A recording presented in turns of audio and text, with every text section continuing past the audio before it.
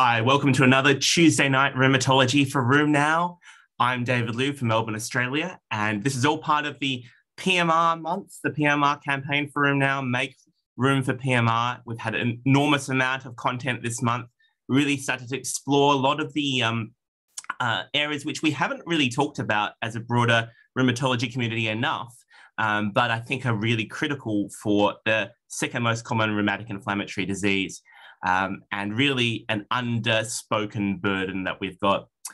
So I've really been grateful to the editorial staff who have been behind this month, in particular, my co-editors, Sebastian Satui and Sarah Mackie, who joins us today. Also very grateful to Sanofi for supporting the whole month,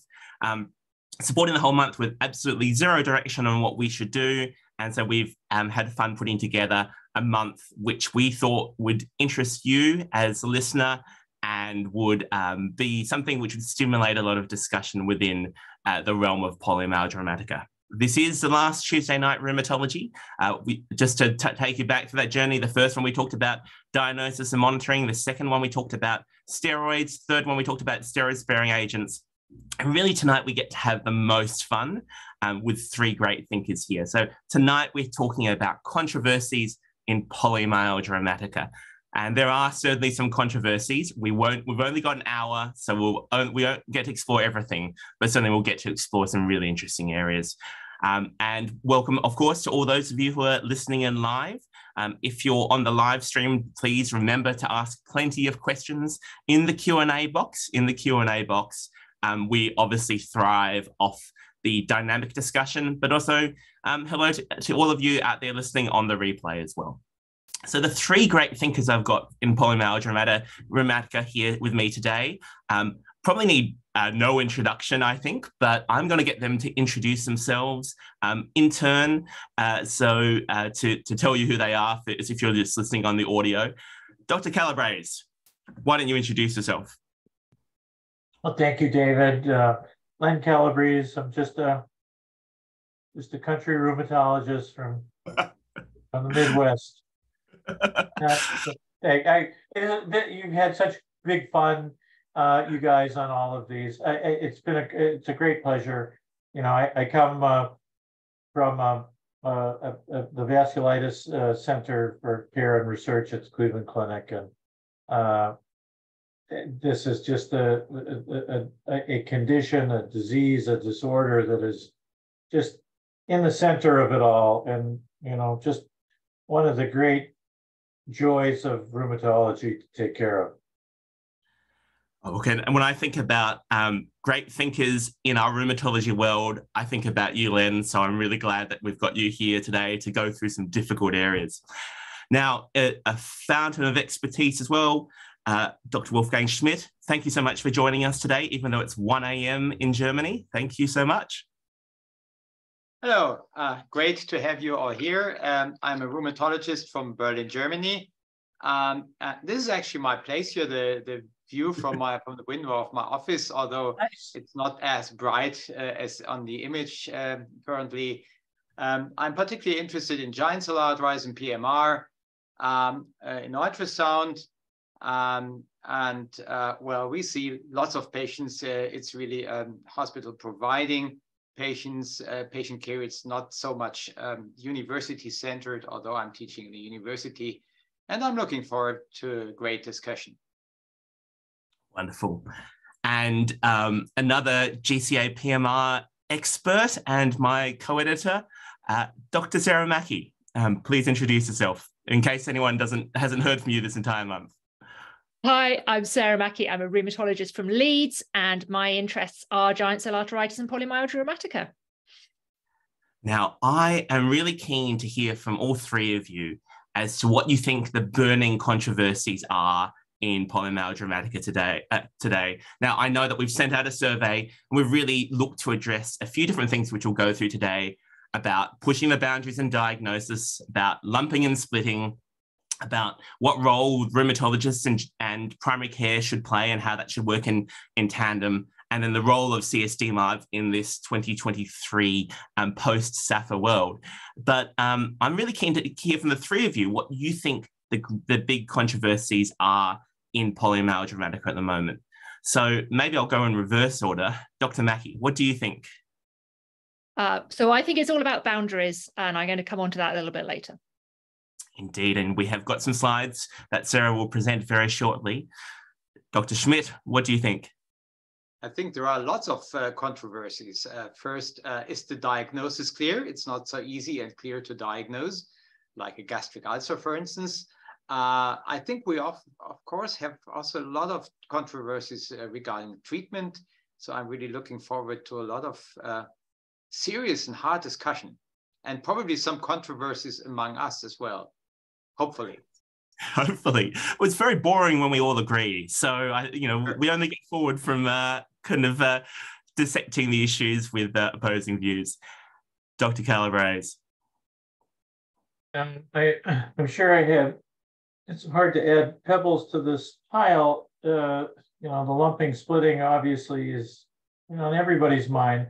But I'm still, when I think of these conditions, I still think how little we know of the immunopathogenesis. I mean, we understand pathways that are involved, but why do we get this? And what is the trigger? And my interests are in infections and rheumatic diseases, and this has been beaten into the ground. So I still think about it in that vein as well. I mean, and that is really one of the big questions we all wonder. I know that Sarah has written a lovely blog on the website, which I think doesn't necessarily answer the question in finality, but certainly does explore some interesting things as well. So I will get Sarah to present some slides in a second. I will bring them up on screen for those of you playing along at home on the screen, just to show you that with the survey questions before we go to the controversies, we've once again the day before thrown out the survey, 226 responses, and we're always really grateful that in such a short time we get so many answers back, and right across the world, obviously mainly from the US, 62% from the US, but scattered right across North America, South America, Europe, Africa, Asia, and Australasia as well. So Sarah, I'm going to get you to talk a little bit about boundaries, because I think when we talk about diagnosis, when we talk about lumping and splitting, when we talk about where rheumatologists versus primary care sit, and when we talk about CSDMARs versus sarilumab and other potential advanced therapies in PMR and steroids for that matter, we're talking about boundaries between things. So why don't you tell us a little bit about how you think about it? So in medicine, we need concepts of disease. We need our labels. We need to describe everything inside our defined boundary, and we need that common understanding so that we can share our knowledge and so that we can function as a medical community and advance knowledge. But over time, the boundaries of diseases can move. We could say they evolve. So next slide, David. Can you move it on? Oh yeah, sorry, yeah. Yeah. Can you see? So the boundaries can shift quite suddenly. So this normally happens when a new technology comes in. So the first new technology that came in for PMR was the erythrocyte sedimentation rate. And that was really the key to the diagnosis at that time. And then, of course, another technology that came in was corticosteroid therapy. And I think that's done a lot to shape our ideas of PMR ever since that time. And there have been some new tests and treatments since those days as well. But then we also have drift. So as individuals, we accumulate expertise as we keep seeing patients and we learn from our patients. And as a community, we teach each other and we share our knowledge. And each generation retells the same story in its own way. And so as the context gradually evolves, then sometimes the way we think and talk about diseases can evolve as well. So next slide. So what do we do when those boundaries move and they come to overlap, particularly when they didn't overlap before? And then what do we do for those patients that sit at that intersection where they could be said to have one disease and they could be said to have another disease? Do we say that they have two diseases at once? Do we say these two diseases are actually the same thing? They're different manifestations of the same multisystem disease? Or do we say they're sort of adjacent or related disease, or they're on a spectrum, that they're sort of next to each other, but not quite the same thing? So these are really good questions, and these are difficult questions. And to an extent, they're due to the fact that we have to have labels, but they're really important questions. And the reason is, if we come to the next slide,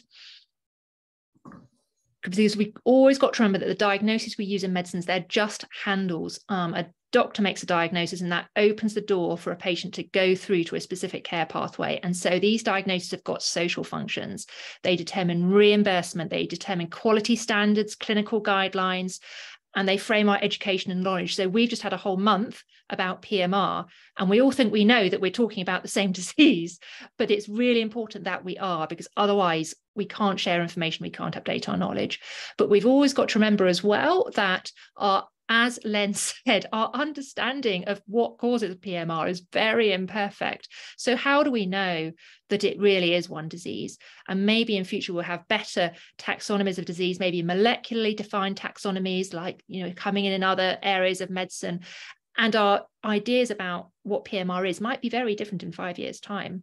But for now, we've got to go with what we've got. And the best we've got is the gold standard of clinical diagnosis based on expertise and experience and teaching and tests and treatments, all those things that we have.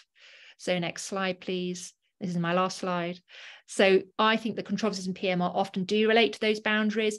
Who's inside the boundaries, who gets diagnosed and who is outside? Have these two diseases now almost converged into one entity? Or do we just say they're just next to each other, they're just adjacent, or maybe overlapping a little bit? And what's the PMR diagnosis mean in 2023 for referral pathways? Where do they go? Which doctors do they see? How does their journey of care progress? And what's the diagnosis of PMR mean for treatment options? So what treatments do they get? Should they get? Could they get? And how do we see all this changing over the next 5 to 10 years? And now I'm going to hand you back to David. I'm going to hand to Len at that point, because I'm really interested in his thoughts. I think he's probably thought at least as much as, if not more than anyone, about taxonomies and thinking about how we deal with this conceptually. So how does that all sit with you, Len? How does that resonate? Does that and what do you think that means for PMR? Well, I mean, I agree with the flow of thinking on this. You know, I do believe that, you know, from a clinical perspective, that, you know, PMR and GCA at the polar extremes, you know, do seem, you know, a lot different to both clinically, prognostically, et cetera.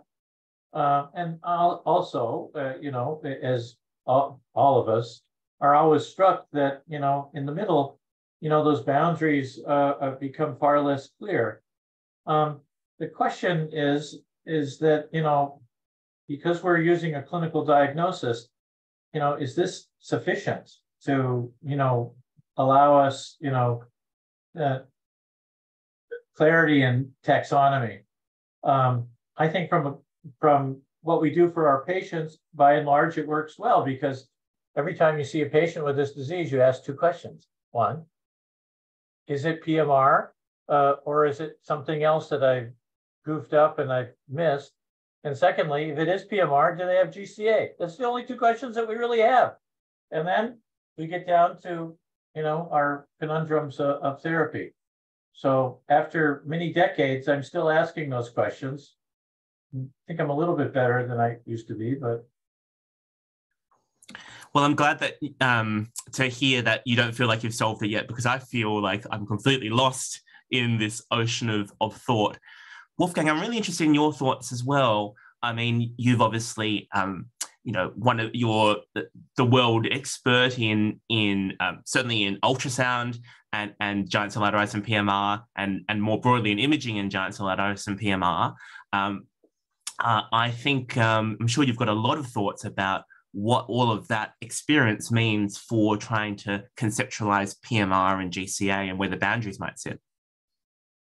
Yeah, I think it's difficult to diagnose PMR. So being a rheumatologist, some things are easy. Rheumatoid arthritis, in many cases, it's very clear. And PMR is sometimes quite challenging. So if I look, of course, at my patients with PMR, about 15% of pure PMR without any symptoms of GCA have. GCA, if I look closely with imaging, are found 20%. If I look at my GCA patients, about 50% of my patients have PMR. So there is an overlap and there is something. There are a few patients who start with PMR and develop GCA later, and also very few patients probably who have GCA, and if they relapse, they may relapse with PMR symptoms. So there is definitely an overlap. But I think a big challenge is also to see patients with shoulder pain, and that is the most common symptom, definitely, which brings us patients. And they may have other diseases, so like shoulder OA, rheumatoid arthritis, CPPD. I think also very important differential diagnosis. These are probably the most important diagnoses, and it's definitely not so easy to distinguish. I know that ultrasound helps. It's definitely not all, not everything. We do it. We even do it if we diagnose PMR, that we do even a vascular ultrasound.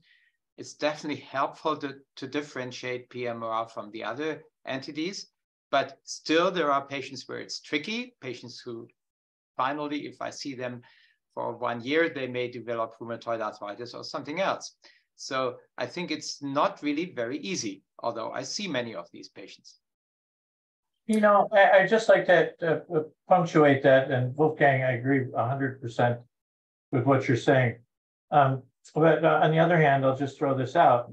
You know, for the patient that I see with PMR that a year later I think has rheumatoid arthritis, it's really not that big a deal to me. The patient that I think that has PMR that winds up having bacterial endocarditis, that's a big deal. So there are gradations within this of our, you know, the costs for our diagnostic uncertainty. Absolutely. I mean, part of this, like Sarah said, these are handles to try and understand, but there are consequences from this. So keeping all of that in mind, I'm going to move forward to some of the survey questions and really invite some discussion. Firstly, a little bit about about diagnosis and the boundaries that we set for ourselves and what those really mean. So we asked some survey questions. So what is the youngest age? We asked you, what is the youngest age you would diagnose PMR with typical PMR symptoms and elevated inflammatory markers? And once again, these questions are deliberately leave a little bit of scope to be interpreted because we want to see the spread of thinking here. So 68% of you said 50, which is what reflects the classification criteria, once again used for entry into clinical trials rather than necessarily for diagnosis. So 14% said 60, and a couple of percent said 65, but 10.8% of you said 45, and 5% of you said 40. So I'm just going to flick through to the next one just to give some background as well. Can you diagnose PMR on clinical symptoms and laboratory grounds? And 90% of you said no imaging is needed, further imaging is needed, but others have opted for shoulder ultrasound, definitely, or potentially in certain contexts. And then we asked, an older patient has typical PMR symptoms and signs, but the CRP and ESR are normal. What would you do? And so 56% of you, 56.9% of you said empirical trial of steroids, and then the others were distributed amongst ultrasound, repeating labs, waiting, observing that true rheumatological characteristic, or ordering PET CT or MR in a couple of percent. So I think this really asks some broader questions about how firm are the boundaries that we've previously set for things like classification when we go to something like diagnosis and think about that. So I'm interested in what the panel thinks about age and polymyalgia rheumatica. Sarah, I might go to you first. What do you think, does that surprise you about the spread of ages for PMR diagnosis? And what do you think about that? I'm a little bit surprised at the people who said 65. That seems a little unusual to me. I'm not surprised that people went down to 40, and myself, I answered the survey and I put down 40. If it was absolutely barn door PMR and there was some imaging as well, then I would potentially be prepared to make a diagnosis of PMR at that age. It's a bit unusual and a bit on the young side, but it is possible, because I think that, how does the immune system know exactly how old you are? That doesn't make biological sense to me. And I think we should evaluate patients based on their clinical features, their clinical presentation, the history and the examination and their tests that we do. And if all those are fitting and the age is a little bit different, then I think it doesn't make sense to me to have an exact a cutoff, unless we're saying, well, the social consequences of diagnosis under 50 are so dreadful that to be diagnosed with PMR under the age of 50, it's so bad that we can't possibly let people have that diagnosis. We've got to call it something else. But I'm not sure that really serves patients well. I think if it looks and behaves just like PMR, then why don't we just call it PMR, even if they're under 50? But I accept that's controversial and not everyone agrees with me. Yeah, interesting. I would have put 50. On the other hand, I have patients where I made the diagnosis something like 45, 46. Actually, my youngest GCA patient is 44, but I did 2 tests, and I would also do more tests and would probably go on treating this patient and not send this patient back to a GP, which I like to do with at least some patients with PMR. So I think it's tricky under 50, but there are single patients, definitely. Wolfgang, can I ask you, do you see changes in the presentations of your PMR and your GCA patients, but primarily your PMR patients, as across that spectrum of age? Are those patients who are under 50, do they look exactly the same as those who are 50 to 60, say, and then those over 60? Are there associations you see there in your practice? In fact, I have very, very few out of, if I think about GCA, there may be 3 patients out of 1,200 who are younger than 50, and PMR is very, very few. In GCA, I see a difference. It's more patients with large vessel GCA, that means extracranial GCA, who are a little bit younger, and a little bit more females. Otherwise, I personally, I'm not aware of so many differences between, for instance, a PMR patient with 58 years or 75. I think it's mainly the symptoms, the typical symptoms, which help me to make the diagnosis, as also the survey said. We rely, of course, a lot on history and clinical examination. And if I can ask you this, and we always hear age is just a number, it's a number that means something, of course.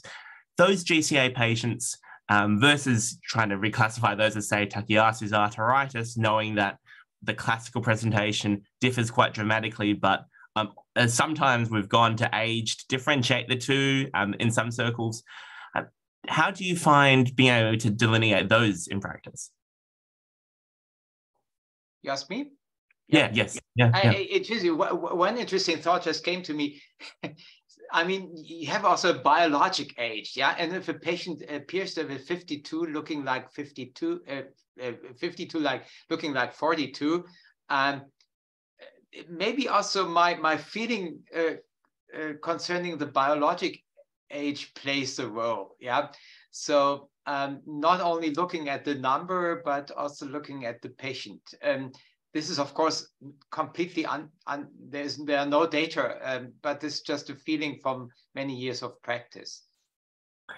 Well, actually, I mean, I think I'm really interested in Len's thoughts on the immunology of aging and I guess this idea of physiological age.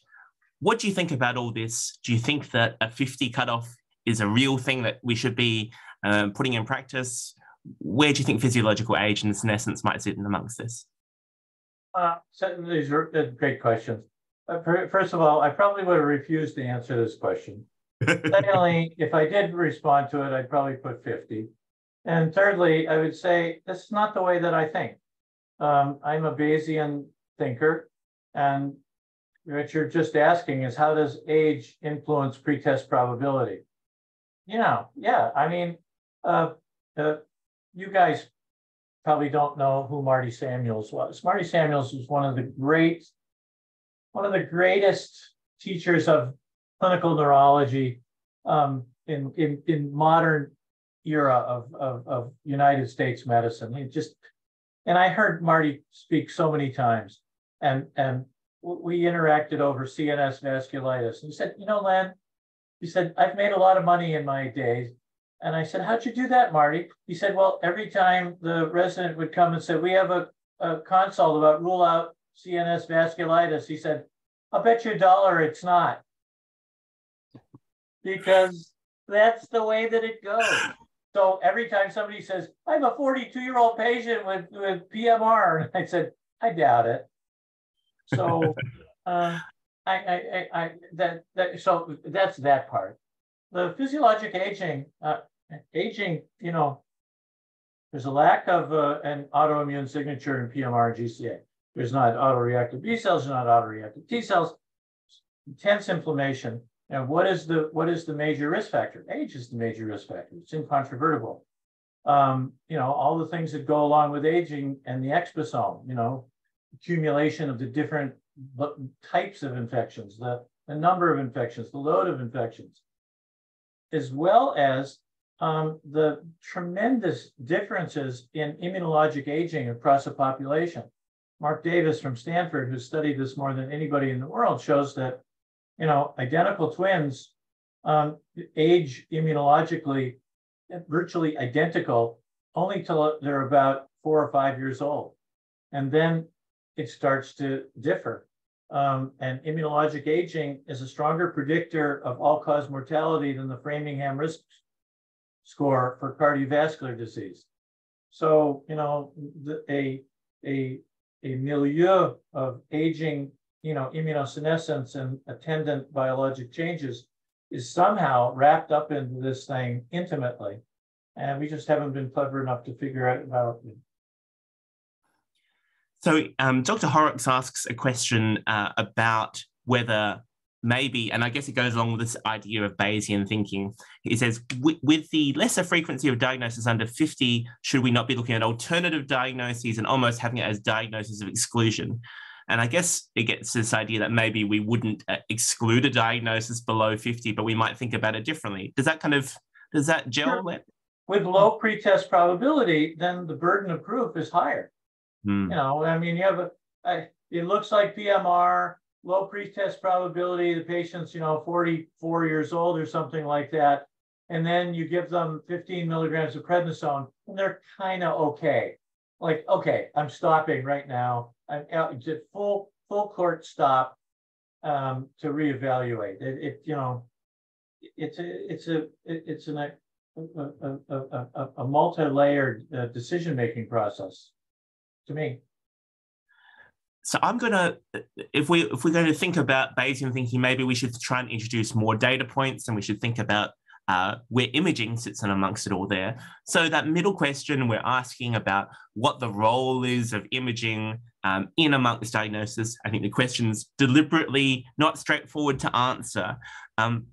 Maybe I can ask both Sarah and Wolfgang how they feel about whether imaging might help to delineate things in uncertain circumstances a little bit more readily. Wolfgang, I might ask you, how does imaging help you in PMR practice, especially as I think Dr. Barbosa here says, trying to differentiate those patients with a shoulder pain like you're talking about who might get it from non-inflammatory causes, but might still have an elevated ESR. How might imaging help in that context? And do you think that this is a critical factor in trying to understand the boundaries of what we term as diagnosis? Yeah, I love imaging and I love ultrasound, and as I do it myself, it's very fast. I don't have to order it. I don't have to do much paperwork. I just look at the patient with ultrasound, and for me, it's part of the clinical examination. and it helps a lot to differentiate, for instance, CPVD and OA. Also maybe RA, yeah, if there is some swelling of other joints. It helps me to detect giant cell arteritis, to confirm. And then if it's giant cell arteritis, for me, it's a much clearer situation. Well, there are other imaging techniques like PET-CT. Interestingly, in the German Rheumatology Journal, Zeitschrift für Rheumatologie, that's the name, there was a nuclear medicine physician who suggested PET-CT for every patient with suspected PMR. Probably most of us would not agree with this. And also, actually, we wrote a letter arguing against this because of costs and also availability. But actually, you see a very, very typical pattern with PET-CT, and of course, in part also with ultrasound. So actually, it helps to understand the disease, to know that there is a typical distribution of inflammation around the body, around the shoulders, around the spine, and usually the pelvis area as well. So I think it's very helpful, and it helps me to make the diagnosis of PMR clearer. I guess in those intermediate pretest probability patients, imaging can be so useful in trying to bring things one side or the other when we've got these slightly atypical factors. I mean, Sarah, maybe I can ask you, and I guess also with this next question in mind, what happens when the ESR and CRP are normal? Can imaging help us there? Where do you think the imaging is going to land in the overall diagnosis algorithm of PMR? Because I think we seem to be at this point of evolution at this point in time.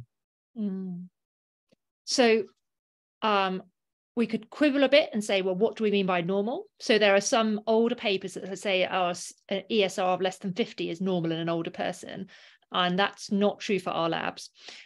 So that may be laboratory dependent, and you may have to look at your local laboratory range. But if we're assuming what I call normal, if the blood tests are truly normal, I'm not sure I would necessarily go straight into treatment at that point. I think it would depend very much on the clarity of the clinical picture. So if it was extremely clear on history and examination, it didn't look like anything else at all, I might or might not give a trial. I think that is difficult. I think it's one of those, the rule of thumb, which the rule of thumbs are, just, not universal and not to be taken as rules for all time. But if you've got an unclear clinical picture, like, for example, if the history is a little bit unclear, because maybe the patient's finding it difficult to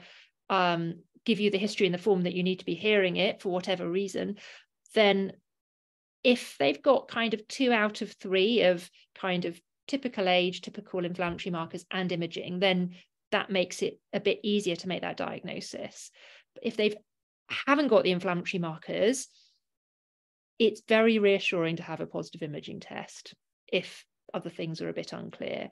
But it's this Bayesian approach again. I think if you can shift your probability over that treat, do not treat threshold, and you're sure enough that you want to try some treatment, then that's great. And then, but for some cases, you are going to need an imaging test in order to do that. If the inflammatory markers can't get you over, if the history and examination can't get you over, and you're still in a state of uncertainty, then you have to do another test, or you wait to see what happens, and maybe the inflammatory markers will rise.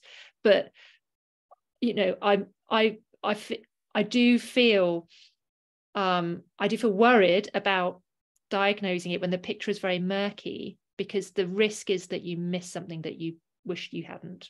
And that's what we all fear as rheumatologists. We don't like PMR mimics because we're constantly worried that we're going to be fooled and caught out by a PMR mimic coming and looking just like PMR, because these things happen, and it does happen. So it's sort of where you sit and where your comfort levels sit. And I think for me, that's just constantly evolving as well as I see more patients and I get more experience. And I think that it will probably be different for me in 5 years from where it is now. But at the moment, I like to get imaging if I'm not sure.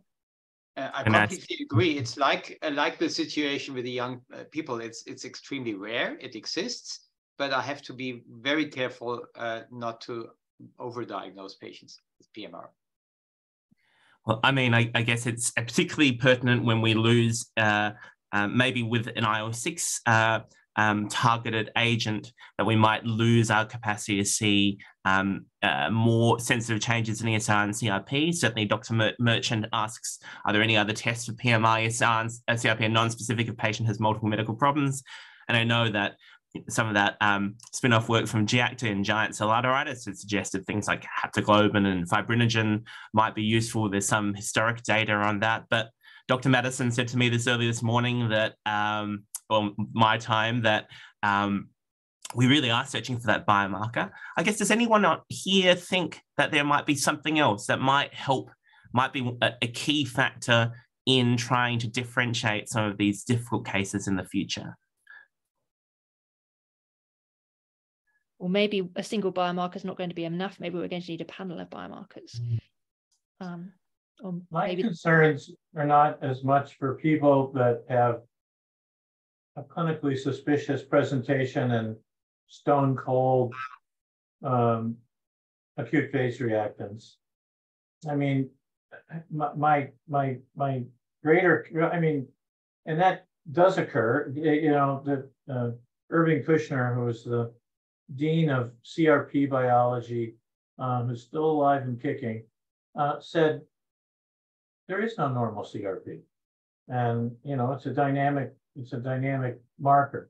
My greater concern are people that don't have perhaps either a classic clinical presentation or a classic response to a reasonable dose of glucocorticoids who have elevated acute phase reactants. Those people make me sweat. You know, a person with, you know, a non-detectable CRP, you know, 0.1, and, you know, has made an incomplete response. You know, PET CT, I mean, is this going to be a occult malignancy? Is this a disseminated infection? Probably not. But on the other end, you know, when you have an IUO, inflammatory disease of unknown origin with some musculoskeletal symptoms, then I think imaging really is quite helpful. So I'm going to move us along because time's running on. I'm really keen to get on to some other big issues. I'm going to come back to this PCP versus rooms issue, and I'm going to bring us to this lumping and splitting discussion, because I think there's been, obviously, I think there's a lot of thought about this at the moment. So I think part of the background to this is, should PMR, large vessel giant cell arteritis, and giant cell arteritis be viewed separately or together? So, I mean, Len, maybe I'll get you to opine on this first. I mean, how do you see these differentiations? Are they important? Are they not important? At what, in this thinking about how things sit dynamically, are they important at different stages or in different contexts? How should we be thinking about this? Well, I mean, aside from the once we've decided that this is PMR, then the second question is, do they or do they not have GCA? And you, Wolfgang and Sarah, can wax poetically about this and how we go about doing that. But once we have access to, you know, an IL-6 inhibitor, because I'm just giving you my clinical assessment, I don't think any of these other drugs of antimetabolites are worth anything. I've always had to like convince myself repeatedly that they're actually doing something in a given patient, because I've used them many times, and we did the RCTs of methotrexate and GCA and the TNF trials. It's IL-6 and glucocorticoids. And so the patients that I've seen that have had kind of suboptimal responses to glucocorticoids in the past 5 years, I've kind of magically changed my diagnosis to probable GCA and put them on tocilizumab. So, Sarah, I'm going to throw to you at this point. I know that you wrote this beautiful editorial in the Lancet Rheumatology, I think probably a year ago now, about the shared pathophysiology between PMR and GCA. Obviously, IL-6 does play an important role in both diseases. What do you think about this commonality? What do you think that means for lumping versus splitting and diagnosis? So I think that, yes, they absolutely have aspects of pathophysiology in common. And of course, the IL-6 is the most obvious place to go there. It's sort of very striking when you look at the cytokine patterns, and the sort of origin of the disease is in those kind of adventitial tissues, those stromal tissues that clues to that from imaging and clues to that from sort of temporal artery biopsies with GCA. That's perhaps a bit more speculative that it starts in the stroma, but it sort of makes sense. And we proposed hypothetically, speculatively, that maybe it's to do with kind of mechanically stressed tissues somehow play into that somehow. You know, why does GCA happen in those arteries which are constantly under mechanical stress and being moved? That's all speculative. But the fact is, we have to come back to the social function of diagnosis, and it's what do patients need. So if we can meet patients' needs, and if they with a PMR diagnosis by itself, with one certain treatment strategy, but GCA patients have different needs, they need different things to help their symptoms, then that's what it comes down to at the end. And I think what the only way to settle this question really would be to take those patients in that intersection, those overlap patients, do a randomized controlled trial, treating them as PMR or treating them as GCA and seeing which group does better.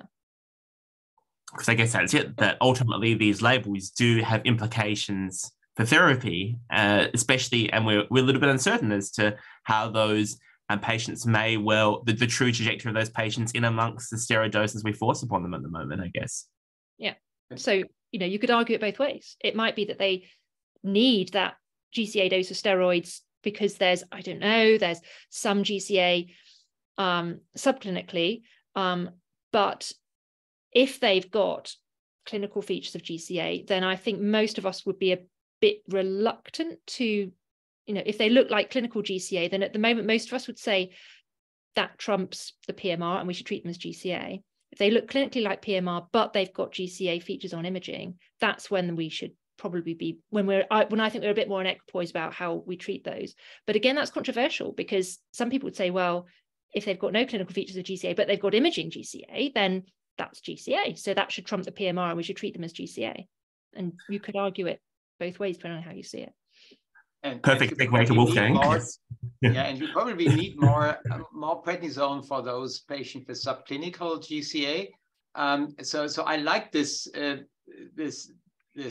thoughts about the disease, which is a global disease of PMR GCA, and I think they are very closely related from the pathophysiology side.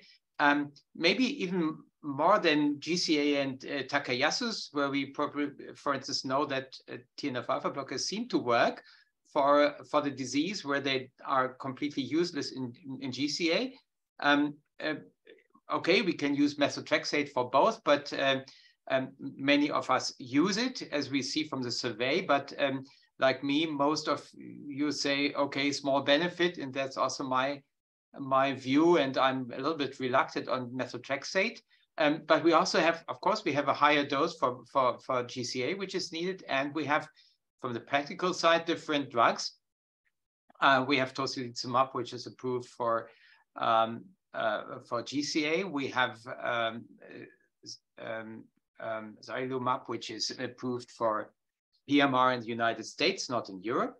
And we just published this study on GCA and xarilumab, which didn't show great benefit of xarilumab, but it was stopped early, so we don't have much patients where we can talk about, but we will not get xarilumab for GCA. So we have different treatment options, and I think therefore we need to distinguish between GCA and PMR for practical reasons as a rheumatologist. I mean, that study, which has just come out in ART in the last couple of days, really stunning results. Unfortunately, COVID meant that the recruitment wasn't what would have been liked. But I'm really interested, Wolfgang, in your thoughts on right now, what you're doing for those patients PMR patients, if you scan them and you see GCA, if you see large vessel uptake on ultrasound, what that means for how you treat them right now. What are the fundamental difference between that type of patient the patient who you scan and who has no large vessel uptake at the moment? Yes, so first it's a clearer diagnosis, as I said, but I also have a higher dose of starting dose of prednisone. Usually I go maybe to 40, depending, of course, on the whole situation, CRP, weight of the patient, and so on, instead of 15 to 25 milligrams per day. I'm, of course, going more forward to IL-6 inhibition if there is a GCA patient. Of note, for PMR, the study, the SAPPHIRE study that was done was made on relapsing patients with at least 7.5 milligrams. So it's also not probably for every patient. I make differences even in subclinical GCA. So do you think that, how do you think we're going to find out more, Wolfgang, for those patients? I mean, do you have plans to investigate those patients more? Do others? Because it seems like even now there's still an important difference between in amongst these potential overlap patients that there's between patients who are more on the PMR side of things versus more on the GCA side of things, important therapeutic differences. There was a poster at EULA, but it's preliminary data from a group from Madrid around Eugenio de Miguel. And they really saw that these pure PMR patients need more prednisone, but we have to wait for the publication. Absolutely. And so, Len, what do you think about, I mean, it's been interesting during the week. Mike Putman wrote this a blog on RheumNow as part of our month, talking about potentially the risks of overdiagnosis and maybe overtreatment in certain contexts. But there's still obviously that commonality between the two diseases. Where do you see overdiagnosis of what? Oh, well, I think overdiagnosis of a couple of things, potentially overdiagnosis of other incidentalomas and other things like that, but also with imaging, but then also potentially overdiagnosis of things like large vessel vasculitis and what that might mean for therapy. So, yeah, I mean, where do you see this heading in the future? It's an exciting couple of years ahead. Yeah, I mean, I think this is something we all struggle with. As I said, question number 2 is, do they or do they not have GCA? Those that have access to, high quality ultrasound, like Wolfgang does and Sarah has access to. I think it's entirely reasonable to look at head and neck vessels. And I know you can look at subclavians, somebody who has a whiff of a subclavian uptake and nothing else and no symptoms, am I going to totally shift my gears on this? I might go up to 30 milligrams a day to start out with instead of 15 and move from there if I'm very confident that there's no head and neck ischemic symptoms and the symptoms melt away. I mean, it's a clinical conundrum that I'm sorry to say is, very experiential. Absolutely. Sarah, I'll give you an opportunity. We've heard what Wolfgang does in the situation, what Len does in the situation. What do you think it means? And where do you think this is heading?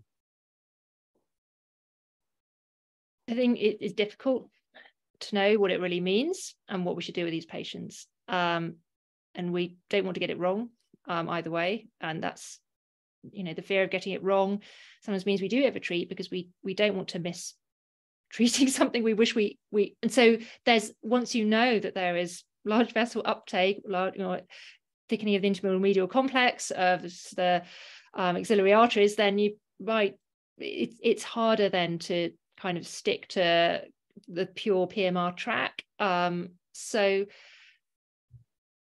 I think we need better data on how these patients do. We need better data on their prognosis, and we need to know better data on their conditional prognosis. So what happens if we treat them one way? What happens if we treat them the other way? Like ideally a randomized controlled trial.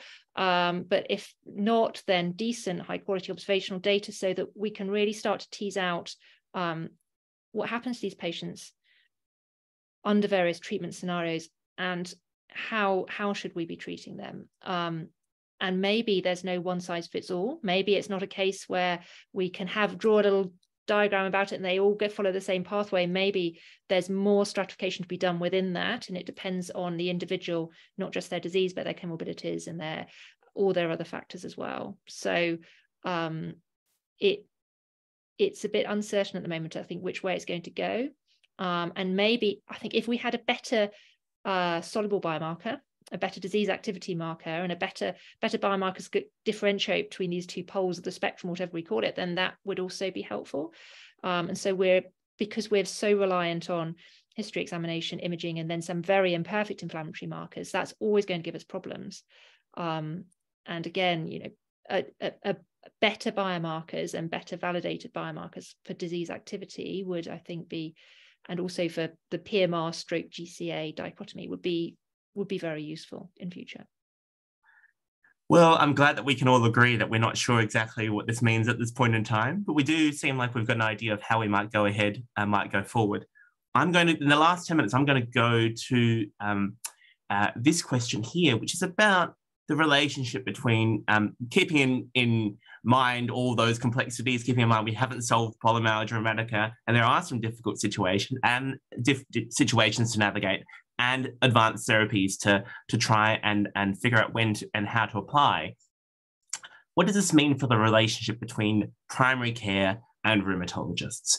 So thinking about so let's look at these survey results. Why are PMR patients referred to you? We asked you. And once again, you had to choose one, so it's deliberately forced you to answer questions you don't necessarily want to answer. But suspected PMR from primary care, half said that was the main that was selected. That 29.9% said undiagnosed joint pains, 11.2% said very high ESR and CRP, and really a very small minority nominated starting and managing steroids or starting and managing DMARDs. I think we were split on whether all patients with PMR should be diagnosed and managed with a rheumatologist. Actually, 60% of you answered yes, that everyone should see a rheumatologist and be diagnosed by a rheumatologist. And then, is it okay for PMR to be diagnosed and steroids to be initiated by a PCP? At the same time, we said 72% of us said yes to that. So some different conclusions from that. Len, thinking about how things sit, especially in the US context, but then thinking about what we've said about the difficulties in diagnosis at different points, and then maybe the therapies we might apply, how would you respond to this? And do you think, what do you see as the role of the primary care physician in the diagnosis and management of polymyalgia rheumatica? I think that this is a critical question, and this is profoundly influenced by health systems design, flow of patients. You know, the United States is not the United Kingdom, nor the Netherlands. And, you know, from what I have seen and read, you know, your care pathways have been ensconced for some time, and you can tell me how well they work. The United States is kind of the wild, wild west. And I don't think that most primary care physicians have the confidence, either in declarative or procedural knowledge, to diagnose and manage with steroids, and they generally will shout out at some point in time for help. I think that this is something that in the United States is certainly needed. I think that the critical errors in diagnosis can be tragic. And now with the widened armamentarium, I think that all patients who even have the diagnosis in primary care and may be treated in primary care should have a secondary opinion in rheumatology. I feel very strongly about this. We actually have, I'll just tell you one final thing. We actually are having an active conversation right now as whether, you know, we have a lot of advanced practitioners in our practice. We have 40 rheumatologists in the group, and, you know, a couple of handfuls of advanced practitioners who are very good. Nurse practitioners, physicians assistants, et cetera. We are talking in the past 2 weeks about making at least some type of checkoff of every patient who's newly diagnosed with PMR, checked off by a member of the vasculitis center. Maybe it may be informal, maybe it's formal, but this is on our radar screen. And these are, advanced practitioners that deal with rheumatic disease. So I have concerns. Wolfgang, you talked a little bit before about maybe the times when you've confirmed diagnosis or initiated therapy, and then some patients might be able to be stratified to come back to their primary care physician, to their general practitioner. I mean, how do you see this landscape? Yeah, I really like to see patients for diagnosis. I like to send patients back. I mean, we have a problem with resources. This is I think there's a problem worldwide that we don't have enough rheumatologists, probably for caring for all PMR patients. But in what I hope and what I think would be good is that every patient will be seen by a rheumatologist personally. But once the diagnosis is made and confirmed, I would like to send the patient back to the GP, and the patient may come back if there are problems with treatment or with a diagnosis in the further course of the disease. But I think it's good because the diagnosis is so difficult that patients may be sent to a rheumatologist if possible. And this must be fast because it's really difficult to confirm a diagnosis of PMR if the patient is treated. So it's somehow a fast track pathway which will be necessary. So Sarah, I might throw to you on that. Obviously, there's a lot to think about from what Len said about the US landscape and the initiatives they've tried, and what Wolfgang said about what happens in his practice in Germany. Have you solved this in the UK? And then I guess, where is the role for fast-track PMR clinics in amongst this? I think that we have not solved this in the UK. A lot of way to go on our care pathways for PMR. And sort of, I have two thoughts really on this. I mean, my first thought is, I just remember back to when I was a very young researcher, and I had to do a talk to members of the public. I was very young and very nervous, and it was about PMR. And at the end, a member of the public put their hand up and they said, well, whose responsibility is it to teach GPs about PMR?